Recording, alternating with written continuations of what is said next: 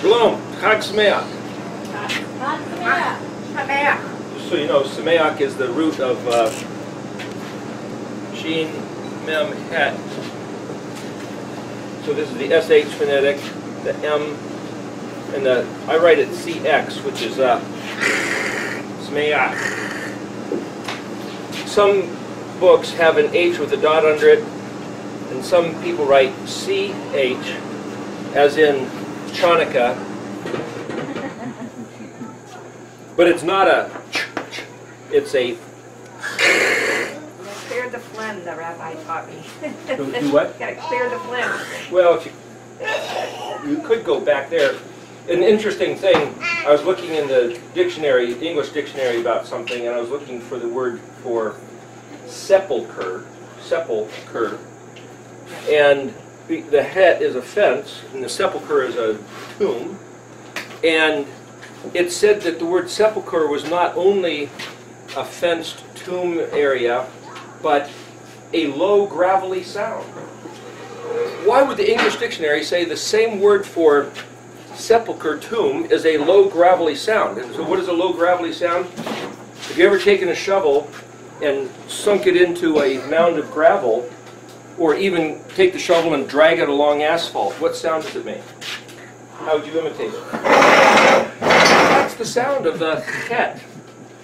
So, much to some people's disturbance, I always write the letter CX, not CH or H with a dot, even though it's the 8th letter, which is our letter H. But I just so you know, if you ever see anything I've written, it's CX, which brings significant attention, because you read it, it's like, it's almost like visually offensive. But it's offensive to think there's a tomb, a grave, a sepulcher right in the middle of the alphabet.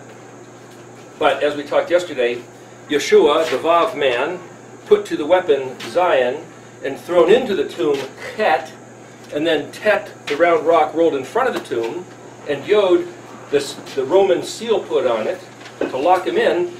It's all a prophetic picture of the crucifixion. The letters Hey, Vav, Zion. Hey, look! When Pilate said, "Behold this man, eke homo." So anyway, that's what that is. So Chag Sameach, just for that, what that's worth. Chag is Hey Gimel, which is the letters H, G. Chag would be, excuse me, it's not Hey Gimel, it's Het. See? For the Het Gimel, Chag. And that's where CXG, Chag, reading right to left. And that's where we get the English word hog, which is the beast that you slaughter for the feast. So Chag is the feast.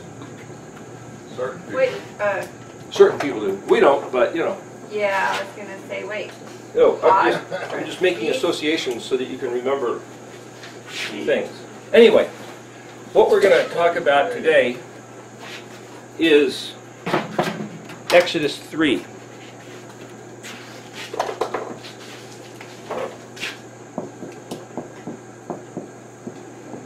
Otherwise known as the burning bush incident. So, later this afternoon we'll do part 2 of this talk, in which case I will write out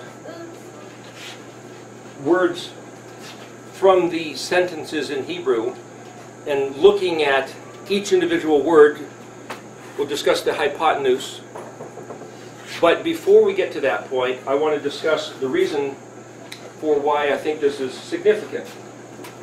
As we discussed, this is the 3rd session, as we discussed yesterday in the 2nd session, using the word Melchizedek as an example, one translation says, oh, it's a special order, like a secret priesthood, or elite, not secret, elite priesthood. Another one says it's a king, and the other one just says it's the name of the person. You know, just so for the record, you have to know that the translators can't even agree how to read Hebrew. That's why there's so many different Bibles. And to get publishing rights, you must change the translation. You can't just put a different cover and sell it. You can't borrow other people's interpretation. Every single translation you see, and somebody said there's 80 of them, there's maybe more than that, but there's a bunch of them on the internet, they have to change stuff. A certain percentage has to be your own unique spin. So some people just change the word with a synonym. And then they'll just pick various words that they don't think matters and change the synonym. So we were looking yesterday, we had the word written up here, petach, which is that which opens. And then we read that, well, it's a gate, it's an entrance, it's an introduction, it's opening, it's understanding, or seeing something that's inside. What is it? Is it a noun? Is it a verb? If you don't care what the sentence is saying, because it's just blah, blah, blah, it's that old stuff, no one's going to scrutinize. So last night, we were looking at Andrew Hoy, talking about Exodus 26 through 30, and is describing the Mishkan, and it's like, oh gosh, all these facts and figures and numbers and pieces of wood and weights, and nobody looks at it, but he's a structural engineer, so he looked closer and he realized, wait a minute, the design of the Mishkan that we've always seen isn't what works. It's not practical. He's suggesting it's a circle, not a rectangle. It's like, at first, your mind goes, what? No way! It's offensive information.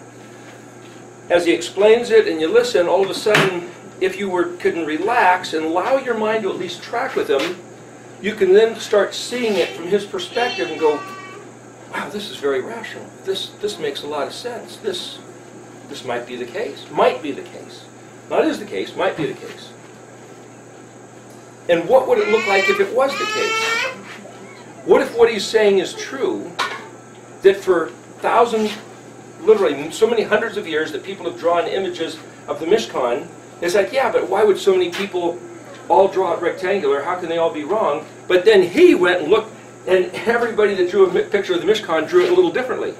So even thinking it was a rectangular base instead of a round base, they still can't agree. So the idea is that you think there's a certain amount of an agreement, and there's really not. Anyway, it boils down to saying, what do these words really say? So Sally has been looking at the words a certain way, similar to what I do and Tiffany's been doing, and maybe some other, but I know at least us three have that common, and Rebecca Hashrider also. So what I'm saying is that certain people's minds work a certain way, which is going to be different than other people's minds work in another way, and it doesn't mean this one's right and this one's wrong. It just means if you look at things a certain way, you can see things. And so what I'm trying to do is show you what I see. She was seeing something other than what I had seen. It's like, wow, it's a refreshing insight. I don't presume to know it all. I'm just trying to show you what I see. Hopefully then, like with Sally's case, you'll see something that maybe we don't see. This is the opening of his words, the expounding of what's locked up inside the pictographs of the Paleo-Hebrew that no one has even looked at, I dare to say, since the days of Daniel, 500 BC. I mean, this stuff, it's like there was I do construction work. There was this one day we were doing some demolition and tore up a concrete floor of a house, and suddenly all this dust went up in the air, and it's like, that dust has not seen the fresh air, the light of day for 100 years. And suddenly the dust is, the earth is breathing. It's like, what a concept. The stuff that's in these words, we're opening them up to resonate with everything else that Yahweh made. And no human mind, well, maybe some, but I'll kind of say no human minds have been able to contemplate, have been allowed to ponder, to see, to meditate, to intake and respond for 2,500 years. And you can say, well, so what? So what? What a great question. What is the significance? Just for what it's worth. So what was the name of the lecture, the talk I gave back in 2006 at my friend's house in Bend, Oregon, and it's on the website. Here, just for the record, if anybody's interested, the website, if you go to erectology.net, there's videos from the last 10 years or so on there, and these videos will go there. Plus, you're going to put these videos on your site too? Once you've got them together, yeah, we can link them into the Sukkot group. Okay, so please feel free to send them around, and if you even, as far as I'm concerned, if anybody wants to just extract a couple minutes or a few seconds and repost it with your own commentary, even if you don't like it, go ahead. I don't care. It's just to get it out there, right? So it's wide open. Anyway, a whole bunch of videos are at that website. And as of just a couple months ago, the entire Bible, not just the Old Testament, the Tanakh, but including the New Testament, in this Paleo-Hebrew font of the, the Ericology font, the entire Bible, no English translation, but just the words of the entire Bible are on the internet at ericology.net. You go to study resources for free. 2 versions, one written black ink on white lines like this, and the other one has about an inch and a half spacing between the lines in red ink. The name Yahweh is in blue. The Aleph Tavs are in purple, and the jots and tittles are in gold. So it's blue, purple, red, white, and gold. I think it's beautiful, and it's the entire scripture written in Paleo-Hebrew. Never been presented ever before in the history of the planet. I think it's a spectacular occasion. And you're free to download any page or print them off as much as you want. People have asked whether we're going to put them in a bound format, and I've got to talk to the publisher of the Red Dictionary in Jerusalem about that, see if he's interested. But anyway, just so you know, it's wide open. It's for people to have if you're interested in this, to do your own study. So here's the point. If you look at Exodus 3, this is what, verse 1, this is what it says. Moses was shepherding the sheep of Jethro, his father-in-law, the priest of Midian. He guided the sheep far into the wilderness, and he arrived at the mountain of God toward Horeb. It's just a simple little narrative. It's just a simple story. I mean, how can you mess that up? I'm not saying it's messed up.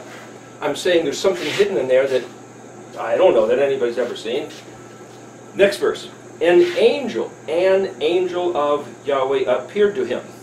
Now what do you picture in your mind? Picture you're a movie director and you're staging this scene. Okay, here you got this guy that looks like Michael Rood, you know, with the turban and the staff, and he's walking around out in the wilderness toward this mountain of God, whatever that means, a place called Horeb, and all of a sudden an angel. So picture him with wings and a gold crown and white flowing robe, and he starts to speak to Moshe. In a blaze of fire, from amidst the bush. Okay, so it's not just standing there, but now it says an angel appeared in the fire in the bush. Was there a person form in the flames that he saw? Humanoid form, maybe? Amid the bush. And he saw, that would be Moshe, and behold, the bush was burning in the fire, but the bush was not consumed. And so Moshe thinks, remember that word, being, think, bet yod nun? Moses is now thinking, I will turn aside now and look at this great sight. Why will the bush not be burned? Now the interesting thing is if you look at that word, why, it's spelled mem dalet vav ayin. Mem dalet vav ayin. So this would be that letter M, D, again that's an O-U, a V or W phonetic pronunciation, and then an ayin is pronounced as either an A, O, E, or a U, or kind of a guttural GH, back of your throat, a slight guttural.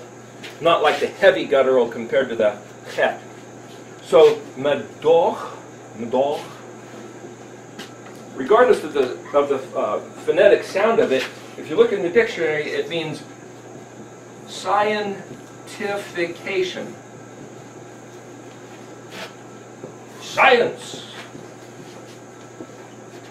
The word dalet vav ayin, or specifically dalet ayin, or dalet ayin tav, is the word for knowledge.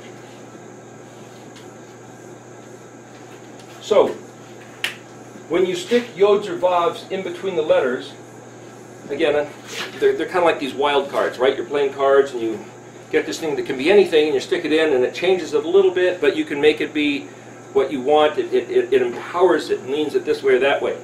To know what the yods and vavs do, like I could stick a yod or a vav in between here or in between here, and then you can stick prefix letters and suffix letters. Mem happens to be a prefix letter. So here, just as an example, and I say this because I'm trying to help you understand how to read Hebrew, as well as talking about this big concept, that if you see an example of how something works in an easy to understand form, then you can take that as a principle and apply it elsewhere. So for example, the word gan is garden, gimel nu. What is a garden? Garden in English. Do you know why it's called a garden? Anybody? Why in English is that piece of land with a fence around it and a special watering attachment nearby, why is it called a garden? Why, if you take your little children and send them to a school with a certain amount of supervision to teach them, is it called kindergarten? English words, take a guess. You're guarding. Guard, it's all the same thing. So the garden is that special group of plants that you give particular special attention to make sure, high fence, the deers don't get in, nobody's going to step on them. That you wrap your mind around that. Okay, so kindergarten, kinder, the kinfolk, the children are the kinder. I think that's German root. Place where you guard the children, kindergarten. Okay, so how do you guard the garden? What does that mean? Well, not only special attention, but you shield it. You shield the children. You shield it. In Montana, those deers will jump over even an 8-foot high fence. Those guys will... Anyway, the point is, you put a shield. Well, if you put the letter mem in front of the garden, now this is the word Mogan, where you also get the girl's name Megan. Because that mem is a prefix letter, puts it into a noun form, or it means the place where, or the place of, or maybe even,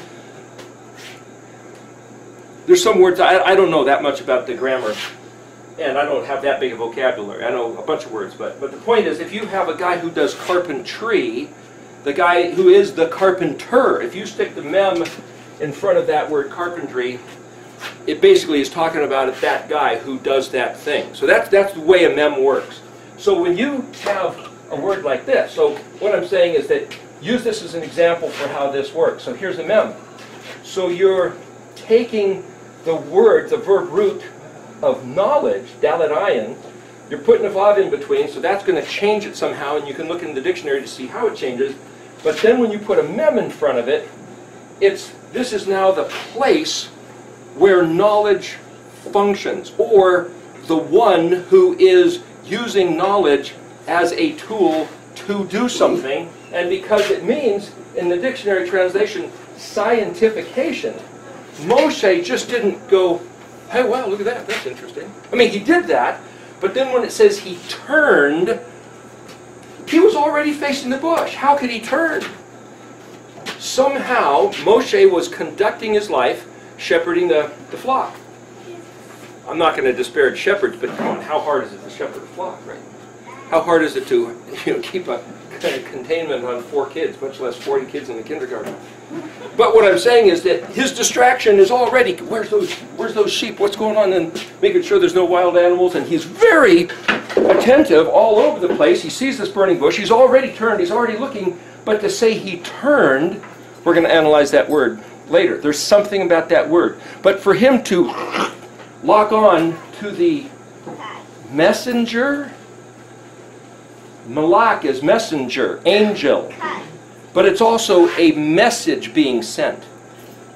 He somehow perceived that a messenger was being sent through the bush, in the midst of the bush. Something about that bush was communicating.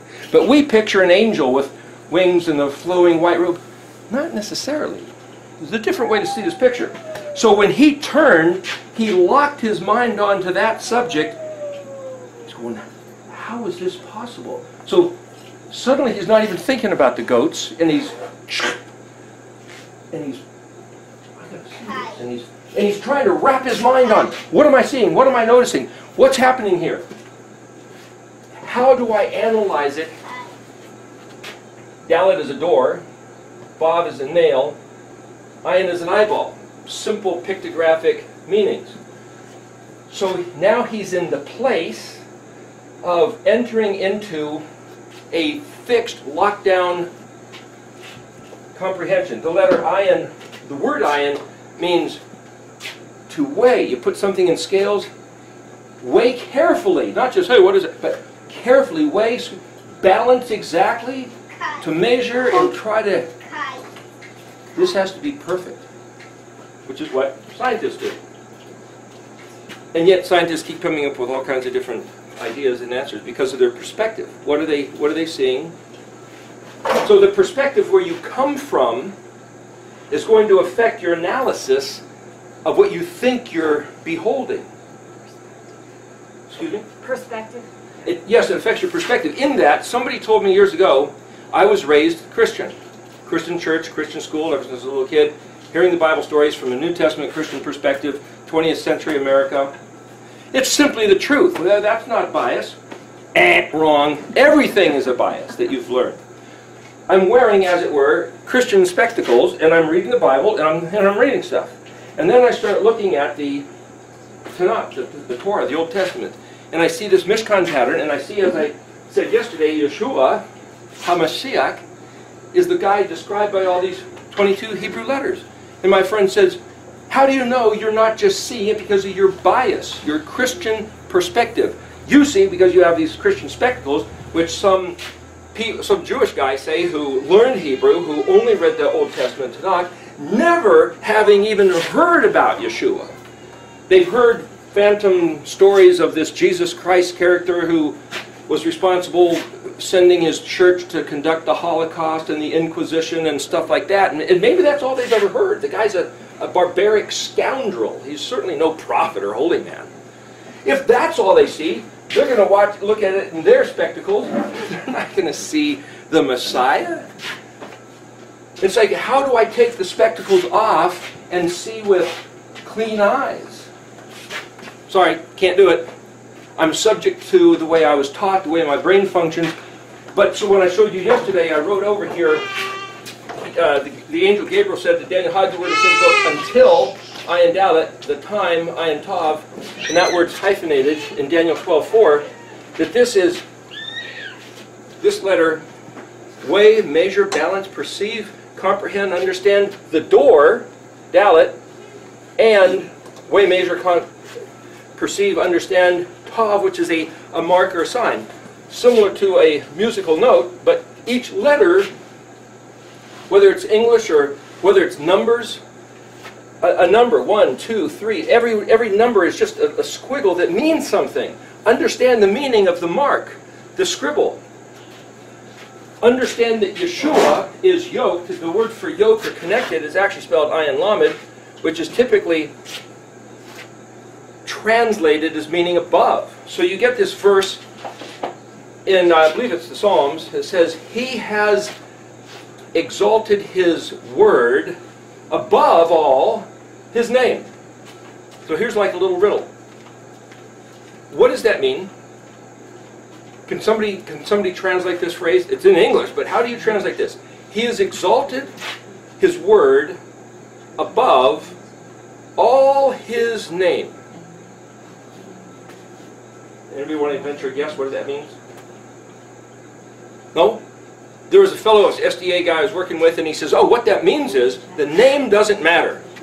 This name of Yod, Hey, Vav, Hey, doesn't matter.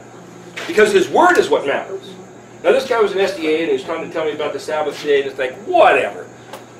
But I was just learning about the name Yahweh. He said, hey, what does that name mean? It seems to be kind of important. He says, no, I may think that the day doesn't matter, like whatever, because I was raised regarding Sunday as the holy day. And he says, no, Saturday is the holy day, the seventh day. It's like, so, It was nailed to the cross.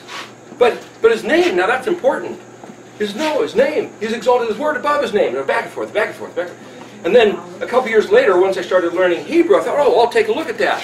What does it actually say in Hebrew? Well, this word above is this little word here, ayin lamed.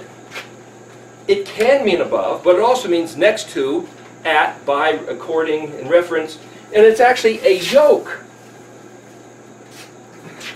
Well, if you have a yoke, Yeshua said, don't be unequally yoked. So here you have like scales of balance. That's my little symbol that I use for balanced scales, right? A little dish here, and you put a certain amount of weight here, and the weight has to balance. Or if you put some carrots in here that you're trying to sell, and you have to have 20 shekels over here, then the shekels of silver, metaphorically, not that they put them in a scale, have to balance and equal the carrots so that you own the carrots. They have to be equal.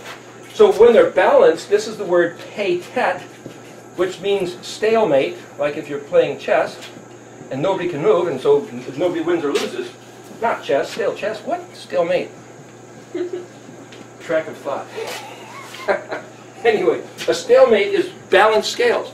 And so the word for judge is shofet, which is where you put the sheen pei-tet. So judges, the book of Judges, is shofetim, so you have this suffix ending. And then when you have the mem of shofet, mem, sheen, pei-tet, that's the word pronounced mishpat, because this is a letter M, and this is the sheen, which is that shape. The pei is the P and the F, which is where you get PH. It's both. And then this is the T. So there you get mishpat or mishpat. Mishpat, there's a parashah reading called mishpatim. That's plural. It's translated right rulings, judgments, or this is how people live together with balanced scales. If your animal gets out and tears something up, then you have to recompense, you have to repay, you have to balance the scales.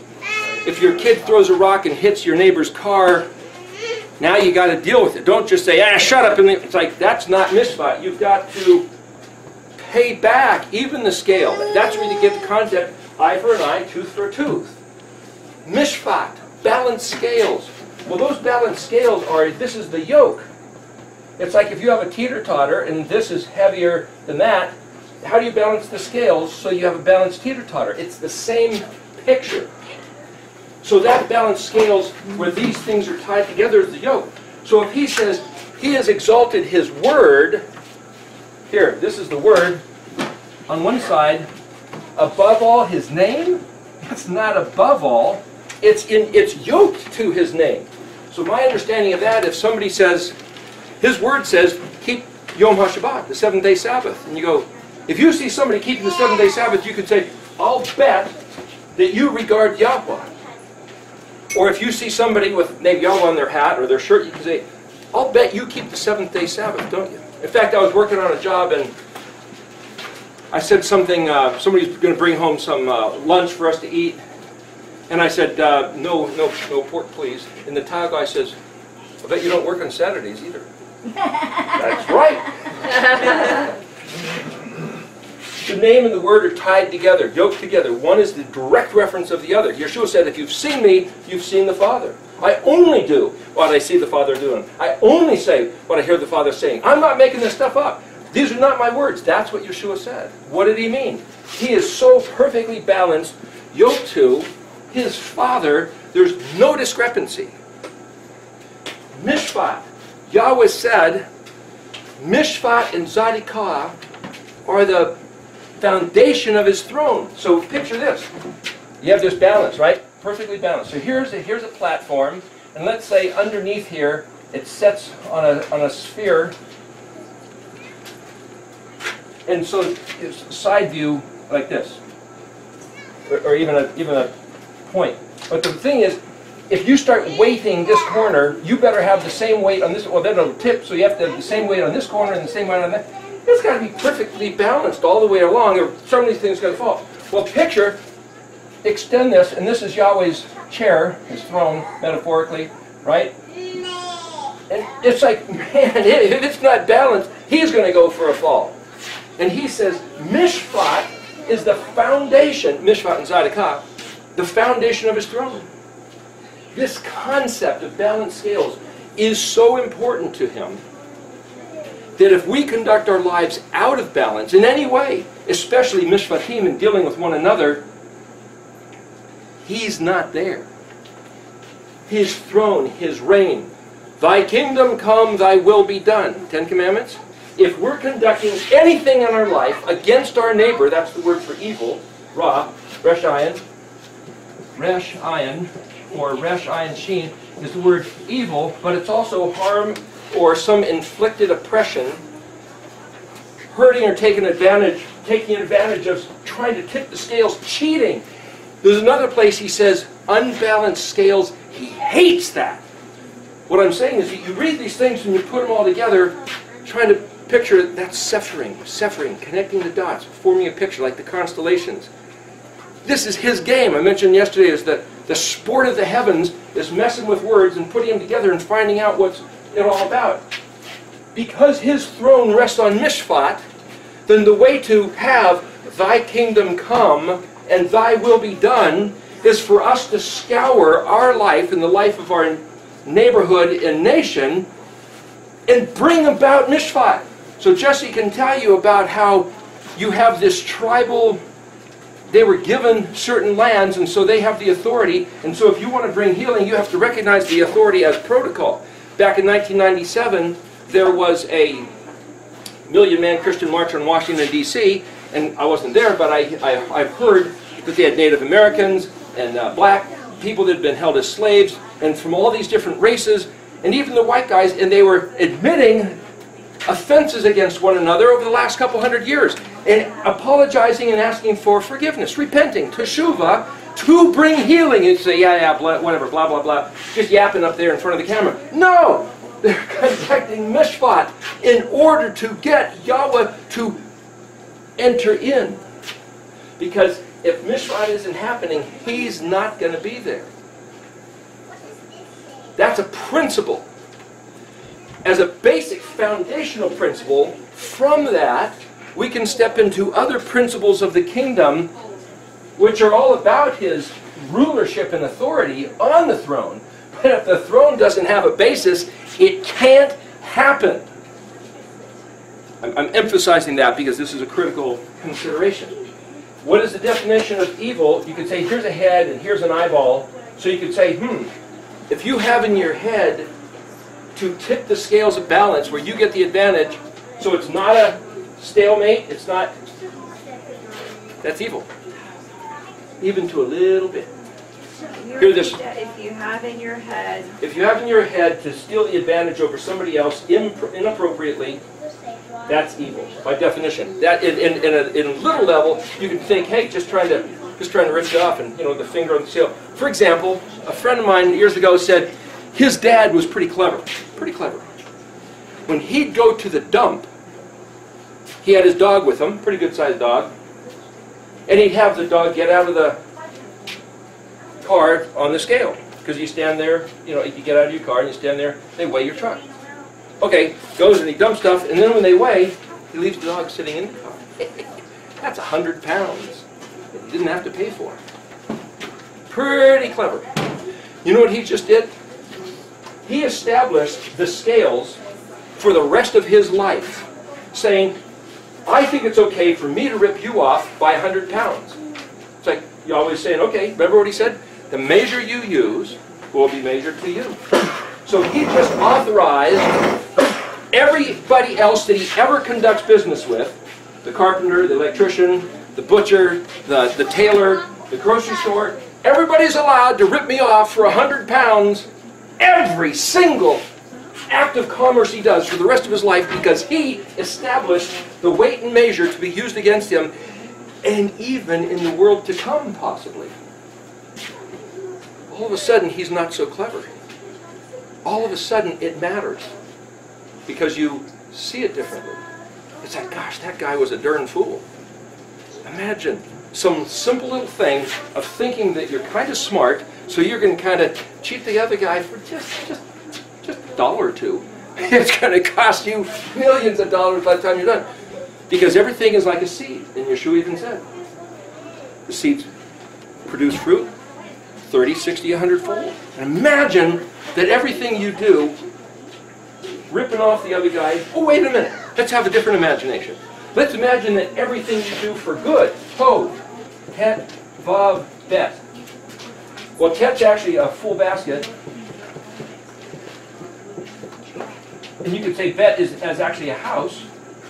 So now you have full provisions of the house. That's the word Tov, T-O-V, which is simply the word translated good. So when he said that the tree of the knowledge of good and evil, it was Tov Ve'ra. So if you decided to put good in your tithe of the scales, just even a little bit, what that means is that in order to balance the scales, Yahweh himself, by his authority, has to decree and see to it that goodness flows into you from all around to balance the scales. And then there's a verse that says, I can't remember where it is, I'd have to look it up, but just saying, it says, Mishpat like water, Zadikah like a raging river. Mishpat like water. He's saying that something else that they were doing, he says, rather, Mishpat like water. Well, Mishpat like water, what does that mean? Well, water seeks its own level. If you have a lake, or a pool, or say a plastic tarp with some water in it, and you lift up one side, what's the water going to do? It's going to try to stay there, so the water sloshes. Water always tries to find its own level, which is the stalemate, which is even. That's just what water does. So if we try to conduct our life with even, balanced scales of mishpat, righteousness like a mighty river, the word zadikah, remember I said it was mishpat, and zadikah is the foundation of his throne.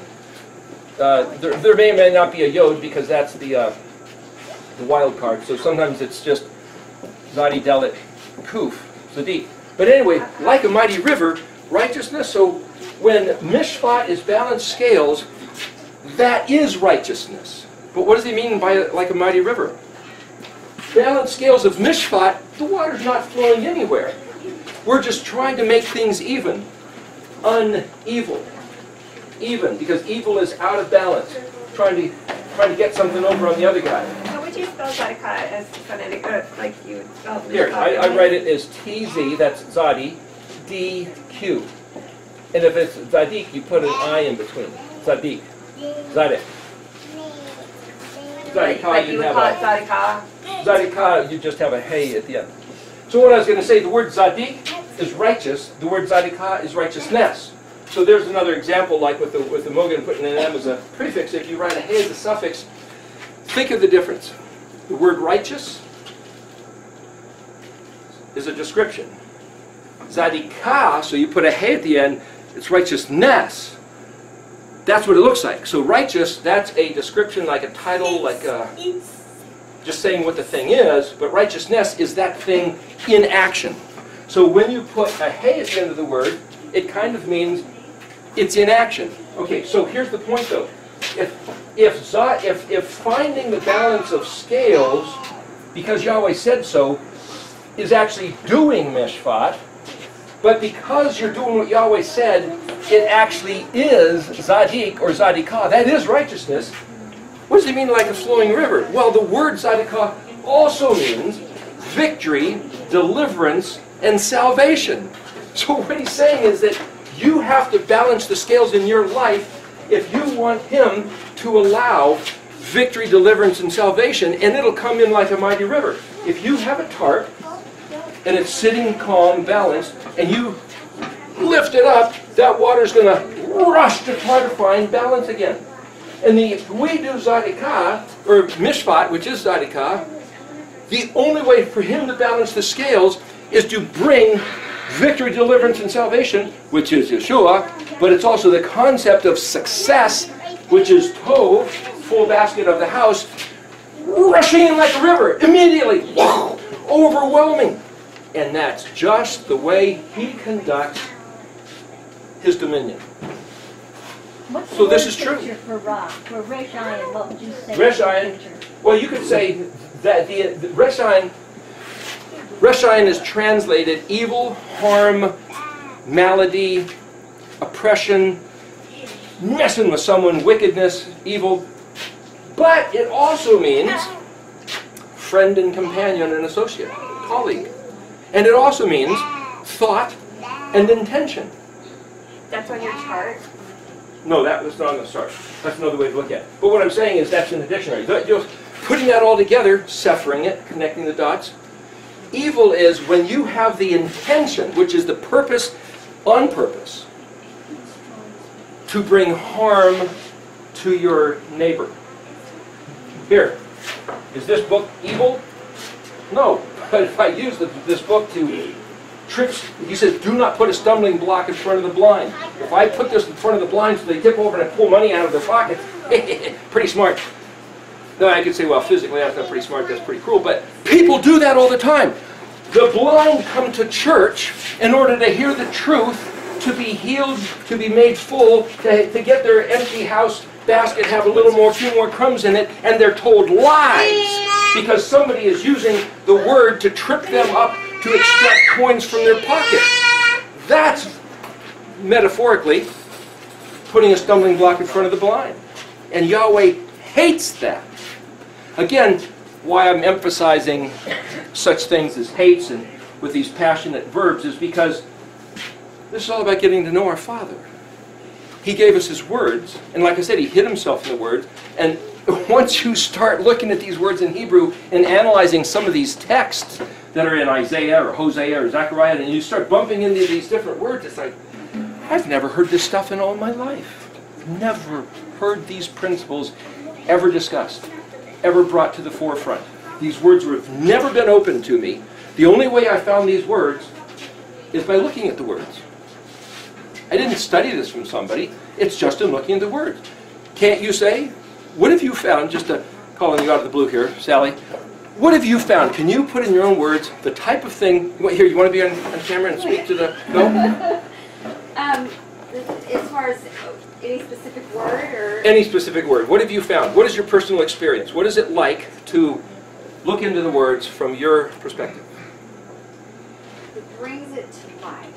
It enhances it to a more than just a shape or a sound, but there is actual meaning, and there's width, there's height, there's depth, there's so much in just one of the letters. So if that's in one letter, then that's in all letters, and it's so profound, so rich that the English language doesn't even explain it well, because it really shows us how far we are from it.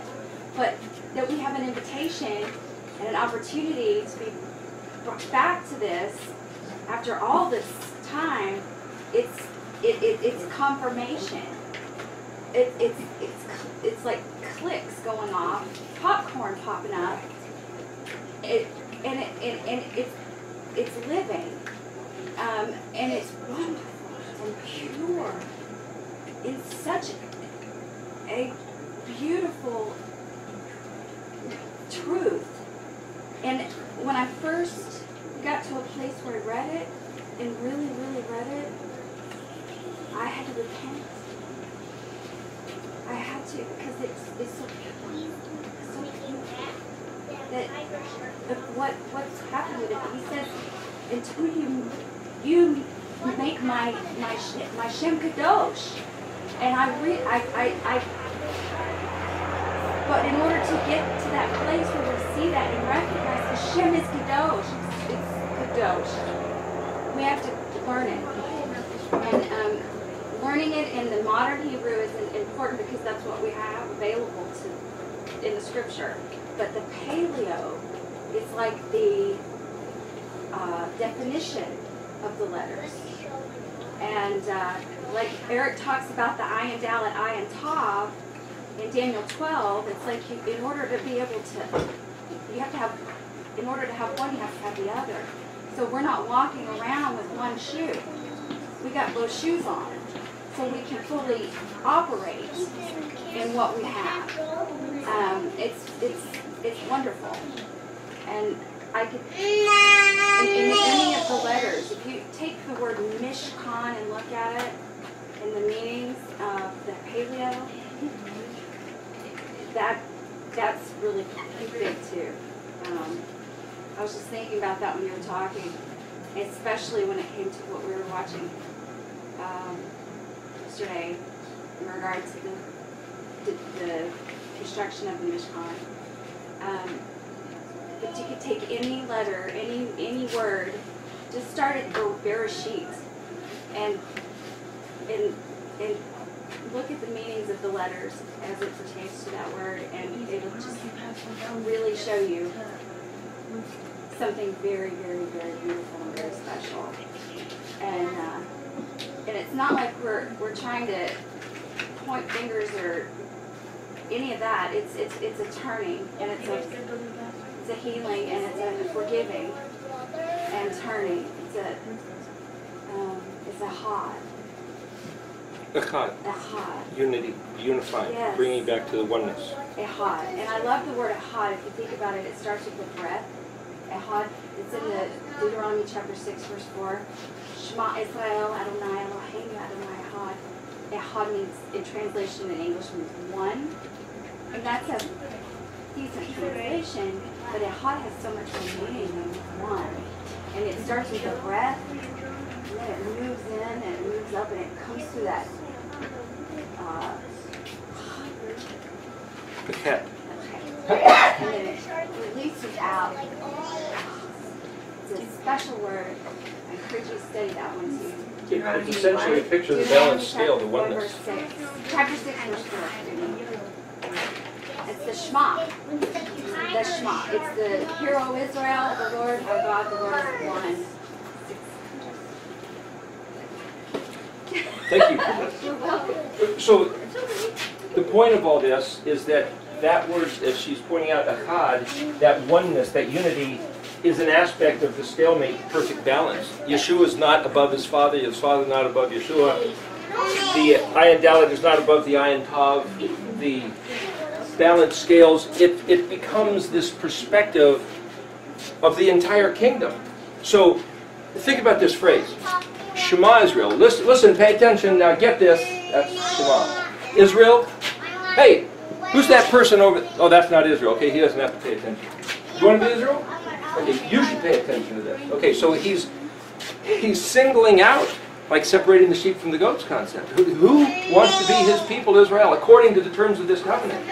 The Christian understanding of eternal life because of the shed blood of Yeshua, that's not in contention. This has nothing to do with that. This has to do with the covenant where Yahweh says, on walking the face of the earth, I will be your Elohim, and you'll be my people, and we have this contract deal with balanced scales.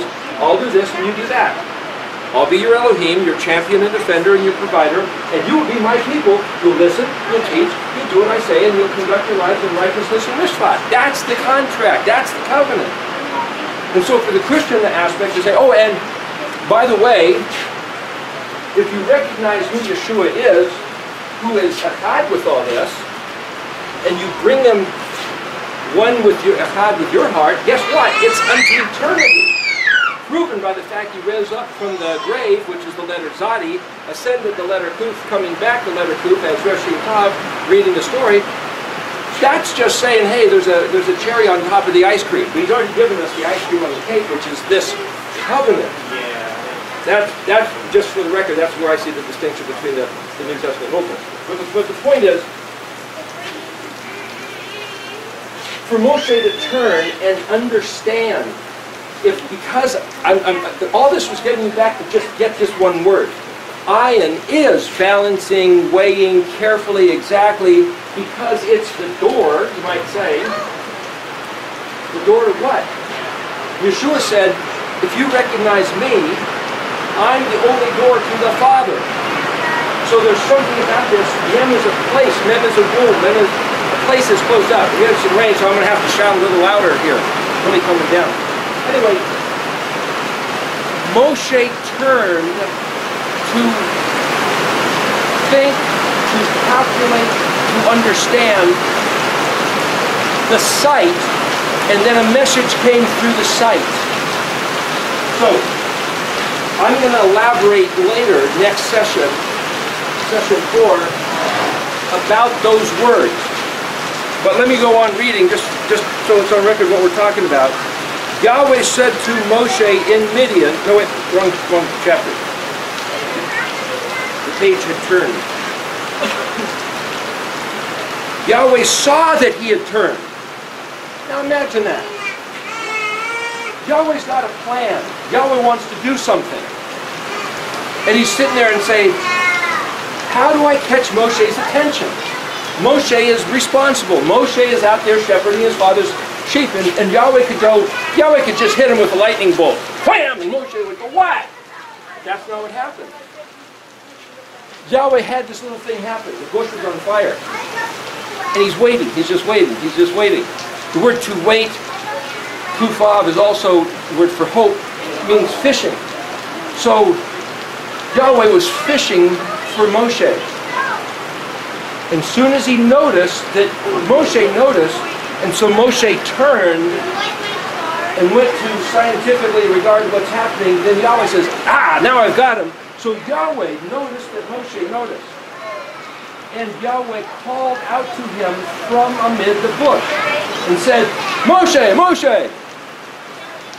And Moshe said, here am I. That's word hineni. Again, we're reading narrative. There's another way to read this, which we'll get into later. And he said, Yahweh said, don't come any closer, Moshe, stop! Remove your shoes from your feet, for the place upon which you stand is holy ground. Holy ground? Did you ever know that there really was such a thing? That almost sounds like something spiritists or occultists might say, oh, holy ground. Or, hey, there's a church, we put a cross, it's holy ground. Is that even a real concept? Well, this seems to say it is, but no, that's the translation and our mind wrapping around it. Is there such a thing as holy ground? I'm not saying there's not, but I'm saying you have to think about that. What does that mean, holy ground? How do we know that that's the best translation? There may be another way to read this. As the alternative to this, were you saying, Jesse, that over in Hawaii, that people pick up little stones and they take them back with them as a souvenir at home? You want to say what happened that you saw when you were over there? You want to be on camera? Because I don't know if anybody can hear with the noise here. It's a very interesting story. This is the antithesis of holy ground, just so you know. That's why I'm asking them to say it.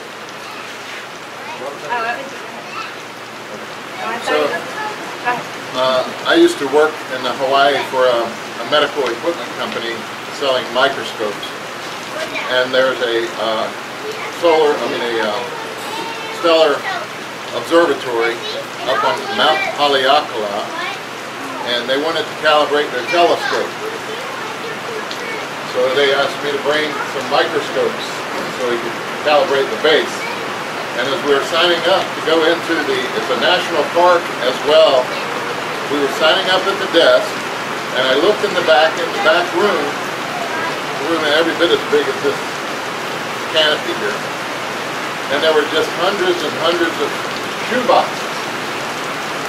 I thought that was pretty odd for a national park to have shoeboxes by the hundreds stacked up in the back, and I said, oh, you're moving.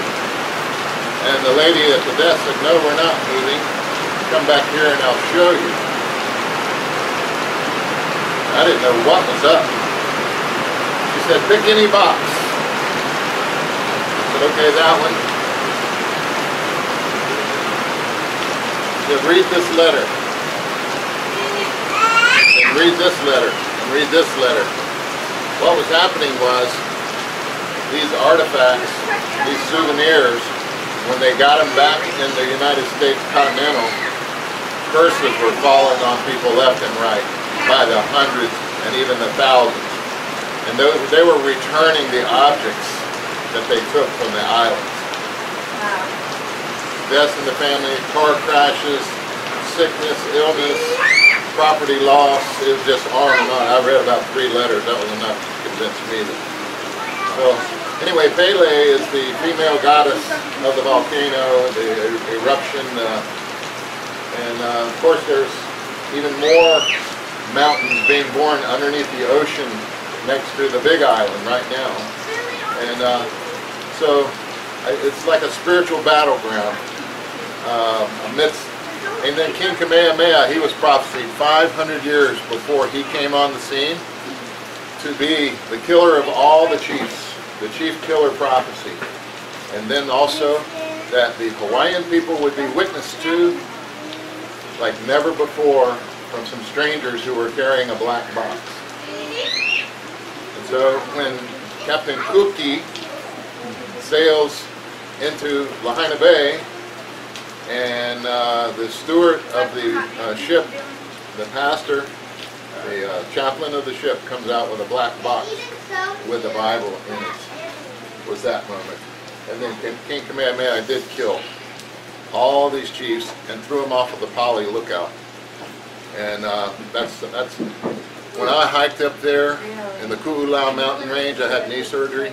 I was rehabbing, and that was the darkest feeling I've ever felt in my life, because you could just sense the death that had taken place there, and the blood does cry out from the land. You know, this is a whole indigenous thing going on. So, in the island of Fiji, there's similar tales, but it's not isolated there. Obviously, we know what happened in the Philippines, And even here. and Vietnam.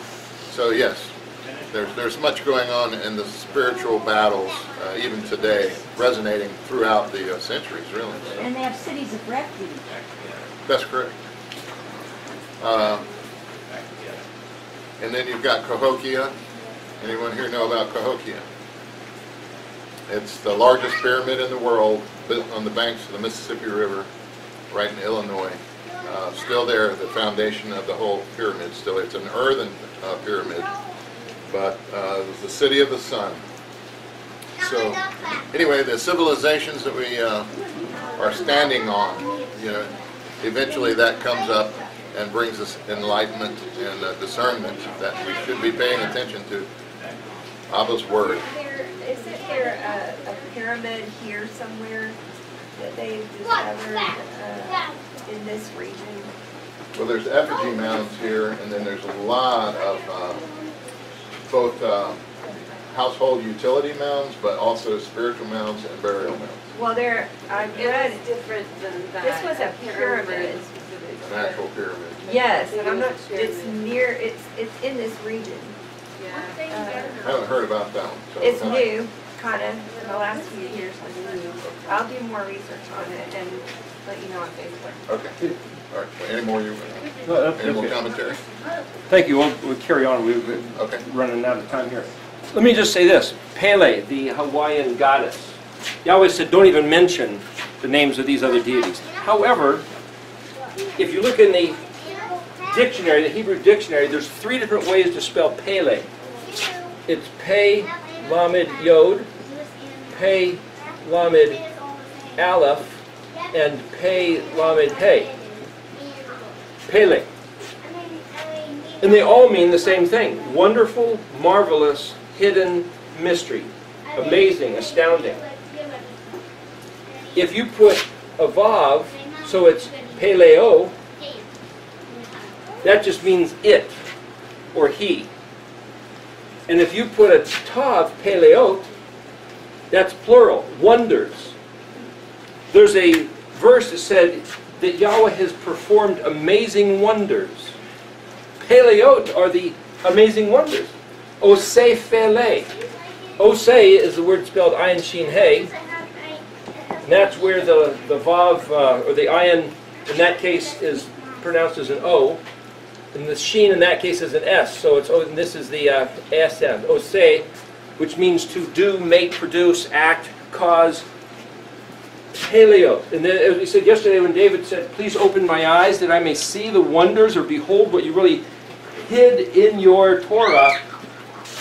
To put the nun in front of it, so it's nephalot, that's that he caused to be hidden. So that's where the letter nun is like this lightning bolt. So, slight distraction, carrying off of what Jesse was saying. If you take the word ha, wa, e, in English there's this syllable ha, oo, that's not a syllable, but it's kind of the oo sound. This is another ah sound, and this is the E sound. Ha-u-ah-e. The yod is the E sound, phonetic. Ah could be an aleph, not silent. Could be an ayin, yeah, but it also is kind of these others, more like a guttural. It technically could be a hey. The U is the vav, which is the double O or the U. And then here's a ha, which is the letter hey. Ha-u-ah-e could be read Hebraically right to left, yod hey vav hey. I-a-u-ah, which is very similar to I-O-W-A. I-a-u-ah, Yahweh. So it's all the same word, I think. Iowa, Hawaii is the name, the tetragrammaton of the creator of the universe. So picture being on a ship out in the middle of the Pacific Ocean many, many, many years ago, and all of a sudden you come across this beautiful island, and then you see this fantastic volcano going off that you can get right up to. In fact, you can get right up to the edge, and you say, "Oh, say, Phele, hasn't he done wonderful, marvelous things?" And then years later, somebody turns the wonderful, marvelous, hidden things of Yahweh that he's done and turns it into a pagan deity. And then they take Ashah, Ayin Shin He, which is a, Aleph Shin He, which is a fire offering, but it's also a woman. Ash is fire, but Ashah is a fire woman, but Ashah is a woman, as Ish is a man. Frank Seekins does a little thing. If you take the Yod out of man and the Hay out of woman, you have two fires, Ash and Ash. So in his marital counseling, he says, you got to keep Yah in the relationship. But Ashah is, in Hebrew, a fire offering, and it's also a woman. So because people failed to regard the Torah in Hawaii, that they take the beautiful, wonderful thing that Yahweh made that he hid out there in the middle of the Pacific Ocean, and they take their young daughters and throw them as fire offerings into the volcano, thinking they're appeasing some goddess, which doesn't even really exist, because Yahweh said, "I am the only Elohim." Here's my point. To look at Deuteronomy 29:25 for a moment. This is the source of all trouble in the history of the planet. Deuteronomy 29, and then I will, just so you know where we're headed, because we're almost out of time for this session, is I'm going to show you how that interfaces with the burning bush. Deuteronomy 29.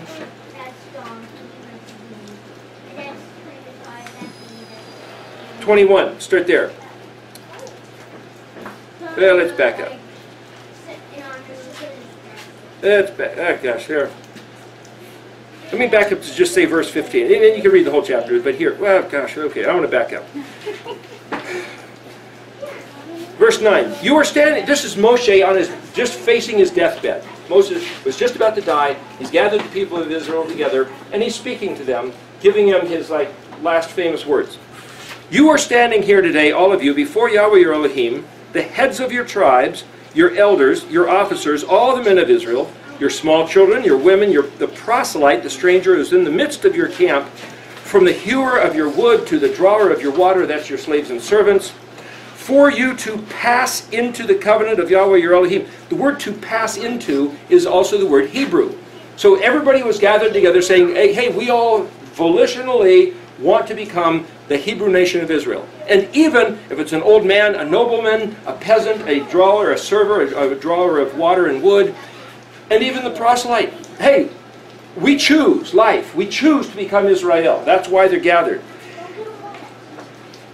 As a covenant, and into the imprecation, that's a curse, that Yahweh your Elohim seals with you today, in order to establish you today as a people to him, and that he be Elohim to you. Okay, so this contract deal has balanced scales. There's blessing and curse. We have to do something. He'll do something. He says, I will be your Elohim, El Shaddai, El Elyon. The Most High, all power is unto him, that he has the power to conquer all enemies, wipe away all opposition, and give all provisions to us. So El Shaddai is two things, the provider of all benefits and the one who wipes out all the opposition. That's what he said to do for us, including life, both here and forever. And what do we have to do?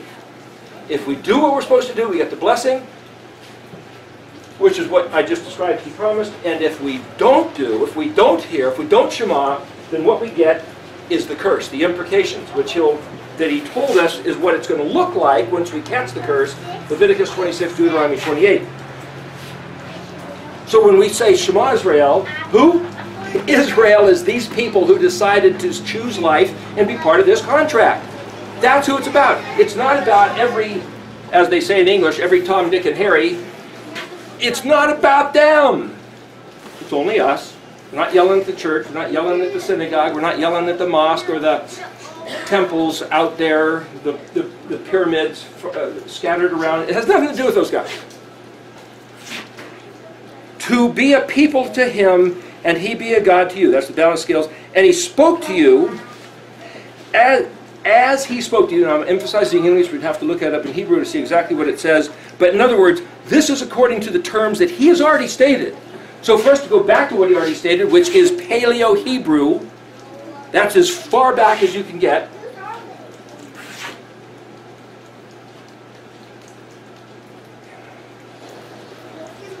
In order to establish you today as people unto him, be Elohim to, as he spoke to you, and as he swore to your forefathers, to Abraham, Yitzhak, Yaakov. I mention that because he mentions it again in Exodus 3. Yahweh identifies himself as the Elohim of Abraham, the Elohim of Yitzhak, and Elohim of Yaakov.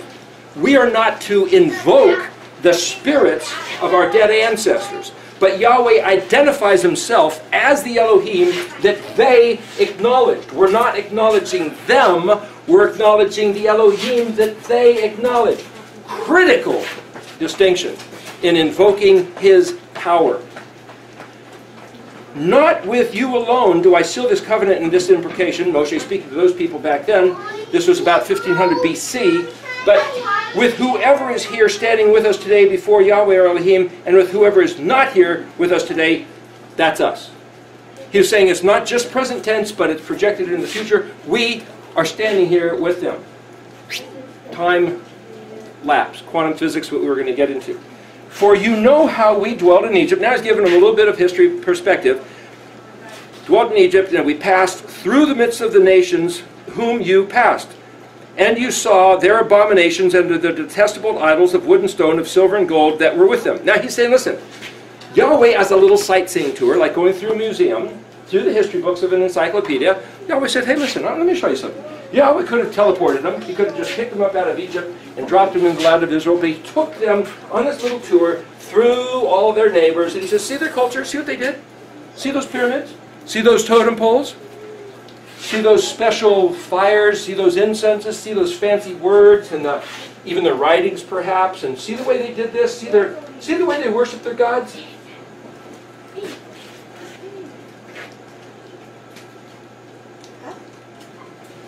And you saw their abominations, their detestable idols. Verse 17. Perhaps there's among you a man or a woman or a family or tribe whose heart turns away today from being with Yahweh, our Elohim, to go and serve. That word serve is obed, which is also the word that means worship. To serve, worship, or tend to the needs of the gods of those nations. Perhaps there is among you a root flourishing with gall and wormwood. What that means is somewhere deep inside you go, yeah, I'm going to the program, I'm standing up, I'm raising my hands, I'm singing the songs, but inside it's like, yeah, come on, really, is this it? Look at those guys, they have some cool holidays. Look at those guys, they say some fancy words and they've got feathers, and these guys have, I like the smell of that incense, I really don't care for Yahweh's incense. Deep inside this root of gall and bitterness, wormwood. And it shall be that when he hears the words of this curse, he will bless himself. This is Yahweh speaking. He will bless himself in his heart, saying, peace will be with me, though I walk as my heart sees fit. Thereby adding the water upon the thirsty. What he's saying is, if you listen to the words of this Torah, and you think, I'm okay, I've got a clean heart, I can do what I want, hey, I'm saved, it's cool, Yahweh loves everybody, those guys preaching and Bible thumping, they're Torah terrorists. They got nothing on me. Oh, I believe in the one true God. I believe in the Savior of love and peace. There's no, I'm not guilty of any of this stuff, but yet inside you turn away from these words of this Torah that he declared to Abraham, Yitzhak, Yaakov, Moshe, David, Yirmiyahu, Yeshayahu, Isaiah, Jeremiah, those guys. If we turn away from those words, even we think we've got a new covenant that gives us that allowance. Dangerous ground. Yahweh will not be willing to forgive him. What? For then Yahweh's anger and jealousy will smoke against that man, and the entire imprecation, the entire curse written in this book will come down upon him. And Yahweh will erase his name from under heaven. Yahweh will set him aside for evil. Yahweh will set that man who does not have a regard for these words for evil among all the tribes of Israel, like all the curses of the covenant written in this book of the Torah. And then we look at what happened on this land to the natives who lived here. We look at what happened to the Hawaiians when Kamehameha came. Why? We look at the land of Israel. It's a rotten, stinking, barren desert. Oh yeah, the Jews have irrigated some stuff and some stuff's growing, but not like the prophecy. It's going to look like a lush garden, like a jungle, tropical forest. He said he was going to restore it. It ain't there yet, so the word's not over yet. We've got some time in front of us. So the later generation will say, that's us. Remember, we stand here with them, and he says, the later generation, here we are. We are 3,500 years. Remember, the Sophite letters total the value to 3,500? Maybe there's a message. Maybe this is talking about us here and now. The later generation will say, your children who arise after you, and the foreigner who will come from a distant land, here, we're on the opposite side of the world, here in the United States of America. That's about the distantest land as you can get, pretty much. When they will see it, the plagues of the land, that's over in Israel, and the illnesses with which the devil has afflicted, no, with which Yahweh has afflicted it. Forget the devil. Yahweh brought these curses on his people.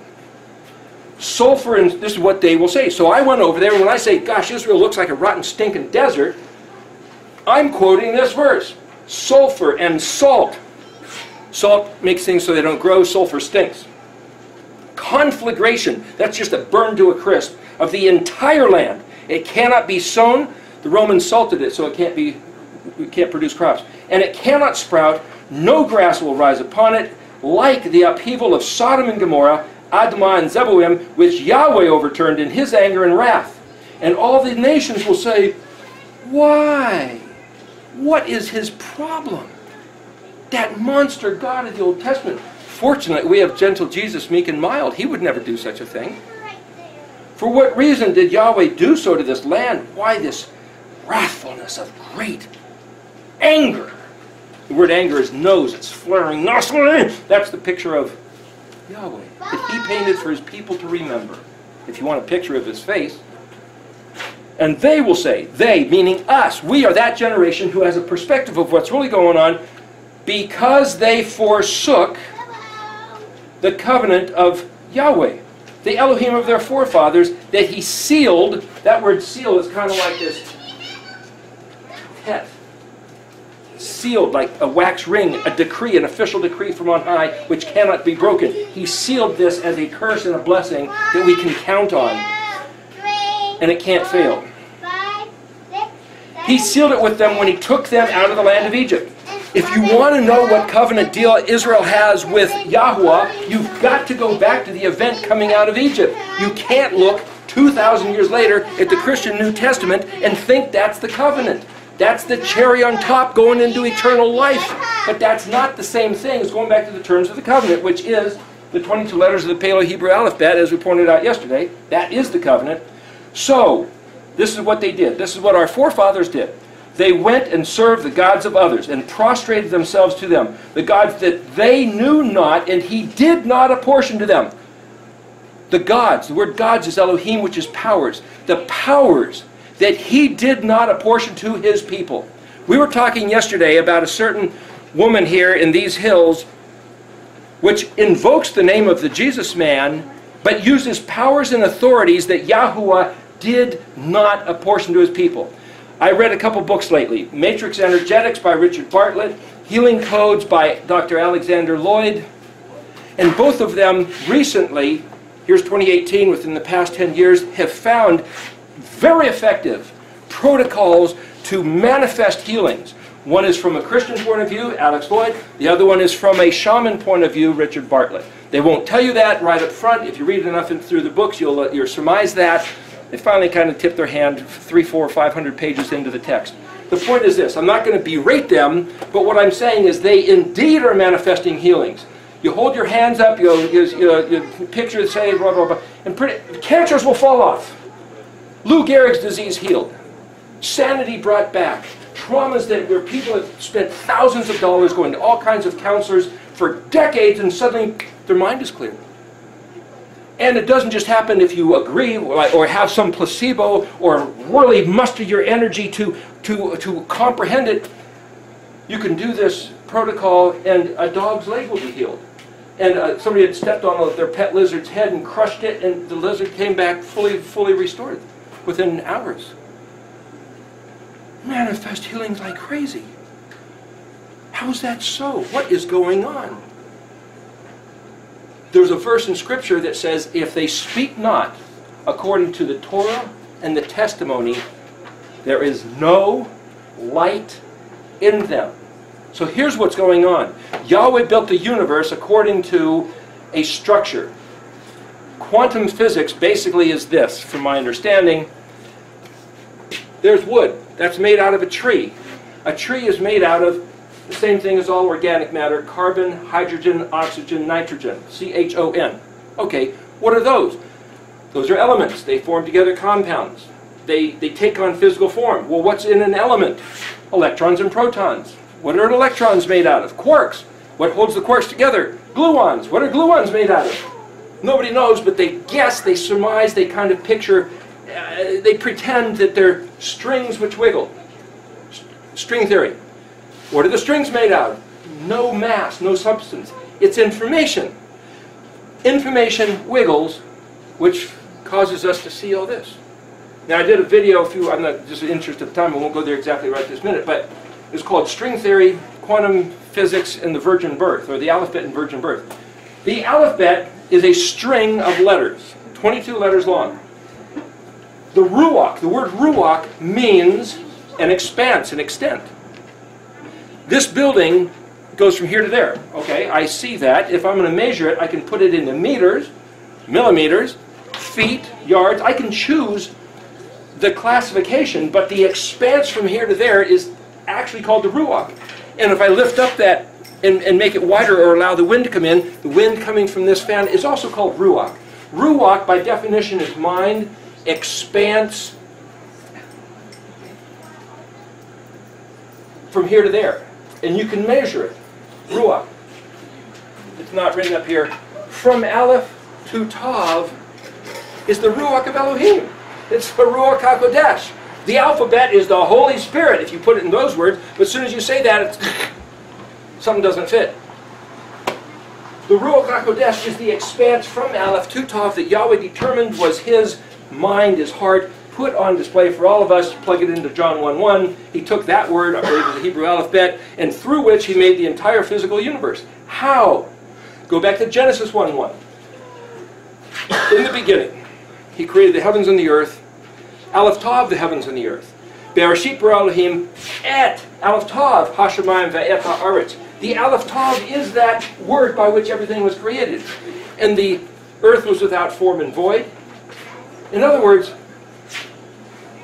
nothing had started wiggling. There was no wiggling string yet. There was a string, but it wasn't wiggling yet. Therefore, you got no gluons, quarks, electrons, protons, elements. Then remember what happened? The Ruach Elohim merachefet al pnei hamayim. It started wiggling. Merachefet is translated flutter or hover. How do you hover? Like a hummingbird. That's the original oscillation. That's why waves wiggle. That's why light waves oscillate. Or somebody says, well, they're not really oscillating, they're pulsating. Either way, it's that plus minus rhythmic heartbeat So Yahweh's telling us right there, if we can read the words, that he invented the wiggling string, the Hebrew alphabet, and started wiggling it, merachefet, which is the ruach, and here we have that string theory. Okay, that's what holds everything together. So if somebody's ill, like we prayed for John last night, expected to see that ugly cauliflower laying on the floor this morning, but nope, it's still got its octopus arms holding onto his neck. But maybe we should try that two-point technique that Richard Bartlett was talking about. Maybe that would work. Maybe we should get some special herbs and chant some certain things like that other lady was talking about. Maybe what we should do is throw some girl into the volcano. Maybe that would take... Maybe what we should do, like Alexander Lloyd discovered because God downloaded it to him, that he holds his hands like this and he says a certain paragraph of praying to God and inviting the light, life, and love of God and releasing it to happen. But wait a minute, wait. Did Yahweh apportion that stuff to us? Because they forsook the covenant of Yahweh. It's not about that other stuff. Those nations can do it. Get a totem pole, get a tinkling bells and ribbon. It's not that there's anything wrong with bells and ribbons, but what I'm saying is they forsook the covenant. What covenant? Going back to the Paleo tells you the covenant, because every letter is one of the aspects of the covenant. You learn the letters, you learn the covenant. That's what it is, every single letter. He sealed with them when he took them out of the land of Egypt. They went and served the gods of others, prostrated themselves to them, gods they knew not, that he did not apportion them. So Elohim's anger flared against the land, not just against the people. Yahweh desecrated the land to bring upon it the entire curse that's written in the book. When he says it, he means it.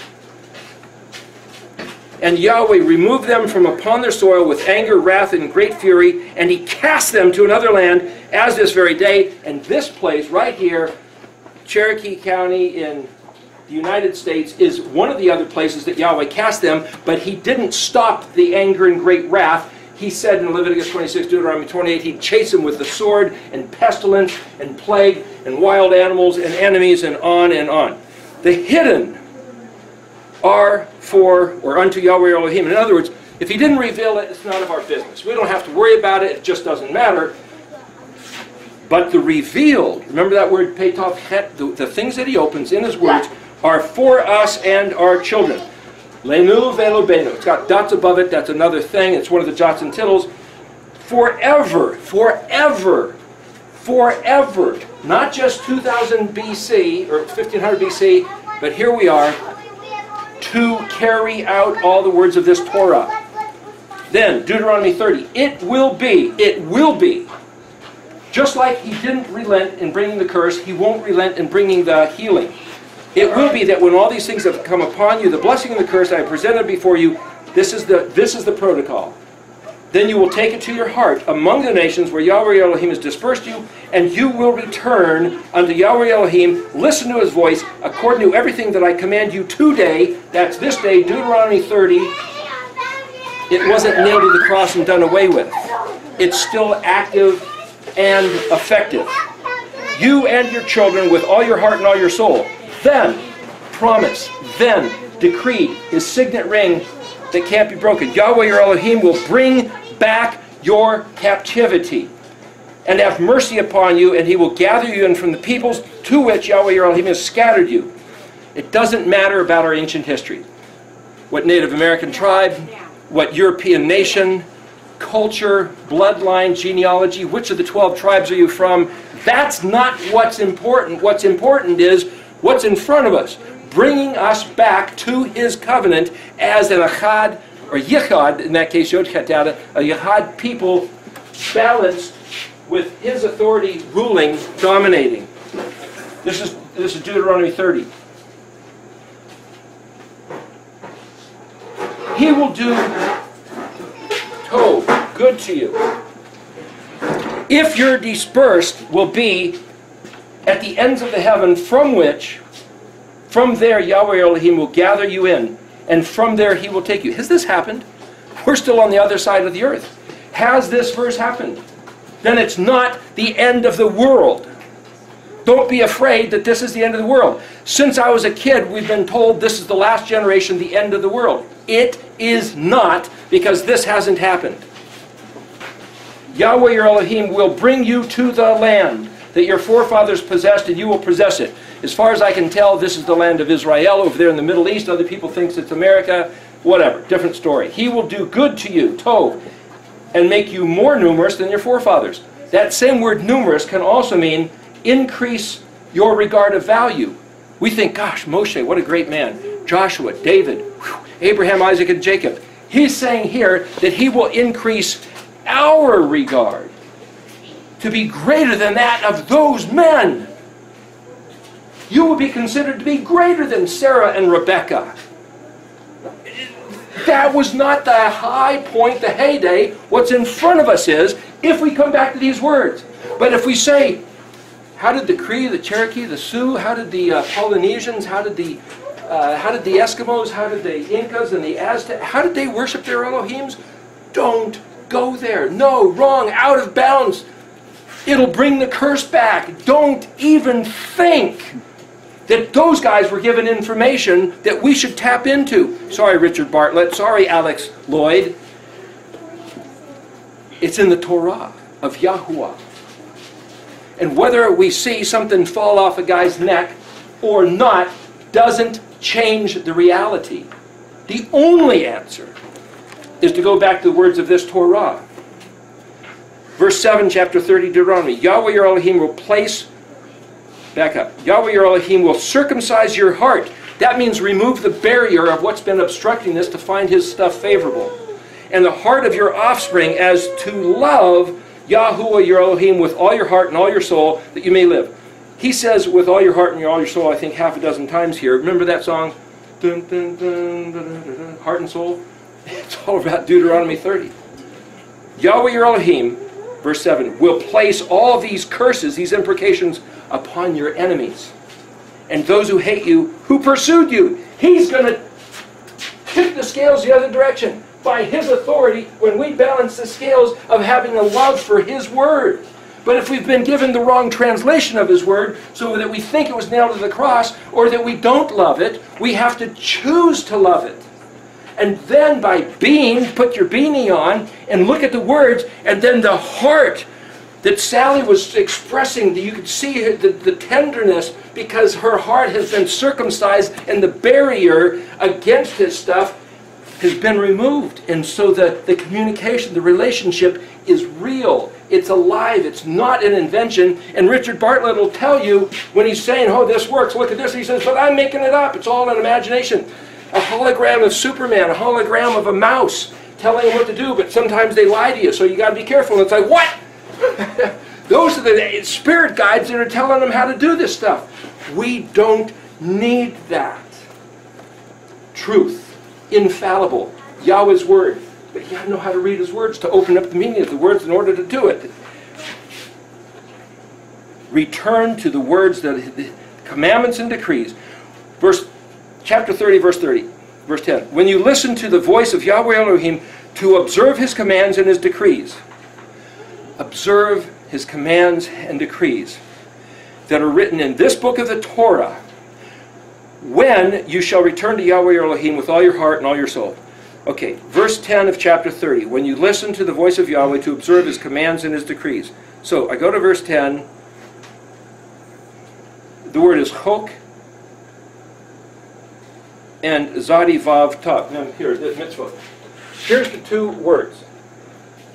This is the thing. You want two things? The two hands of the 2-point thing? Here.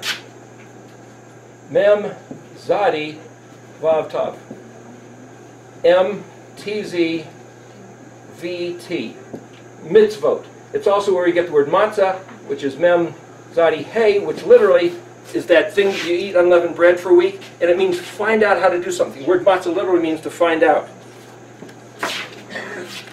So here, I just want to show you something really critical here, what Jesse was saying yesterday. The word is matzot and chokti. So het kuf tav. Het kuf tav. That's a suffix. Vav tav is a suffix. Mem is the place of. So here's what we're saying. Remember when Jesse said line upon line, precept upon precept? And I was saying that the Zadi is a picture of the resurrection, and the Kuf is the ascension. But Zadi also is the one letter which represents his scepter of authority, which is matzah, which is the commandments that he told us. You want to find out how to do something? Look at my commandments. He already gave us the answer to everything. It was nailed to the cross. It was buried, done away with. But it'll resurrect when we have the right heart and soul. Our attitude will cause a change in the quantum mechanics of the entire universe just because we apply our heart with intent.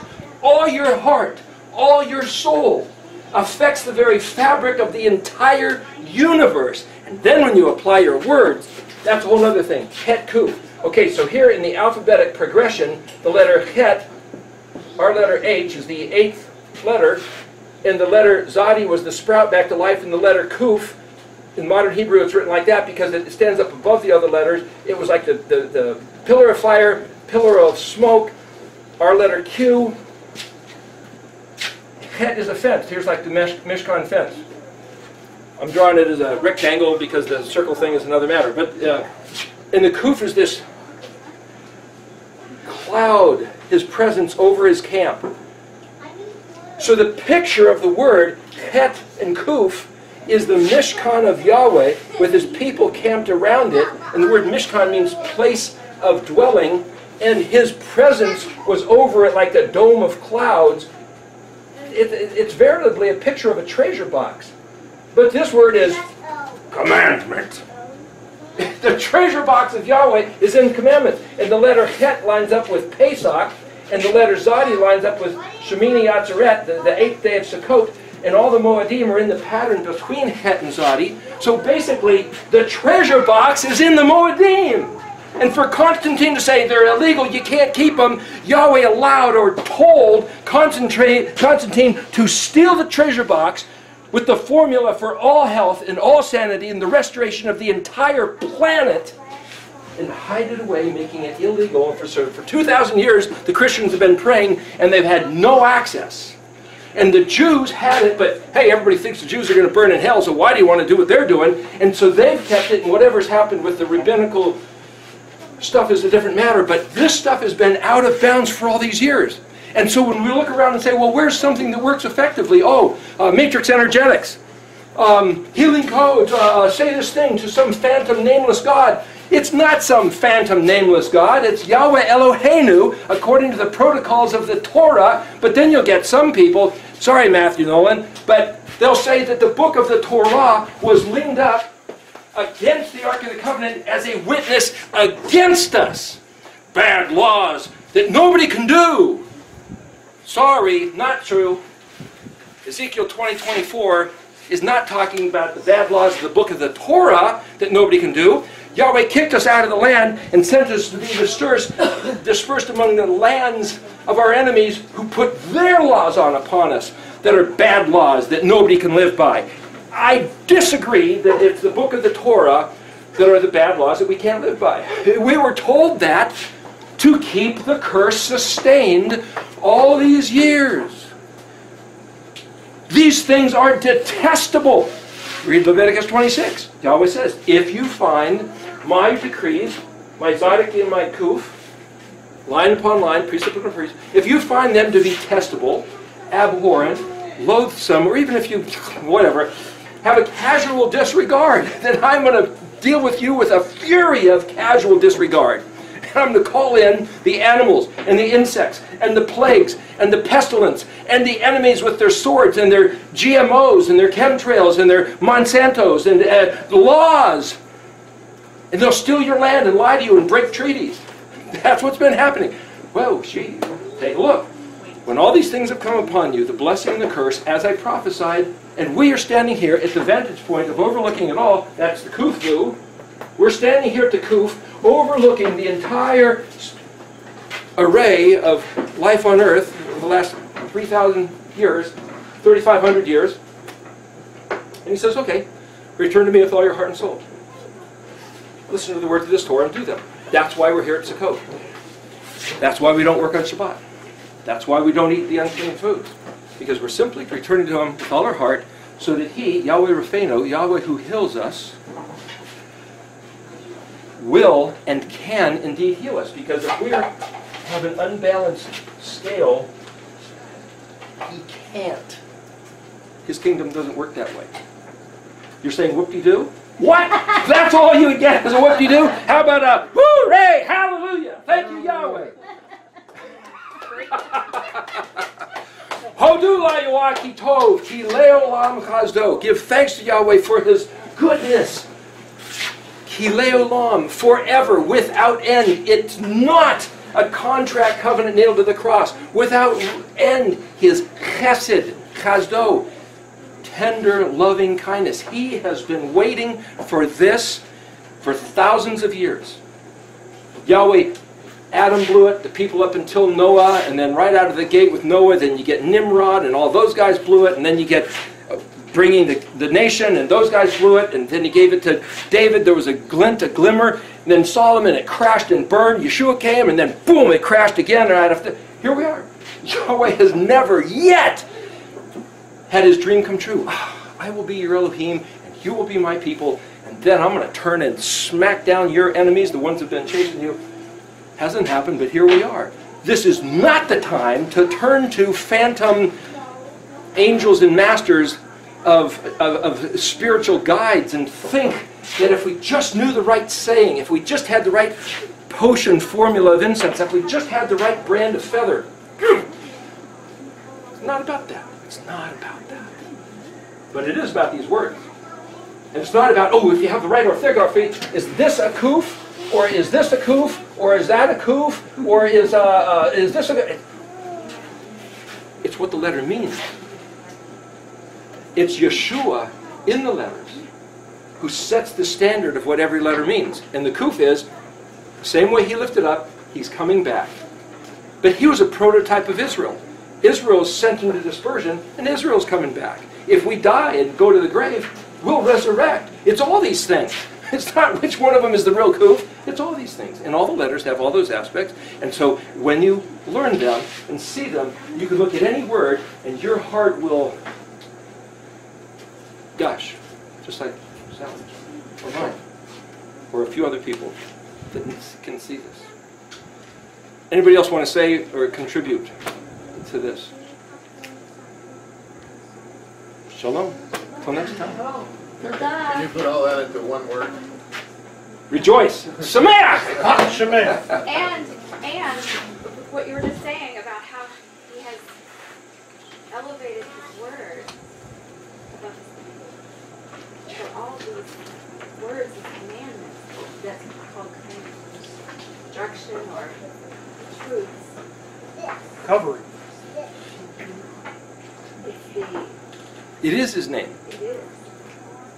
And it's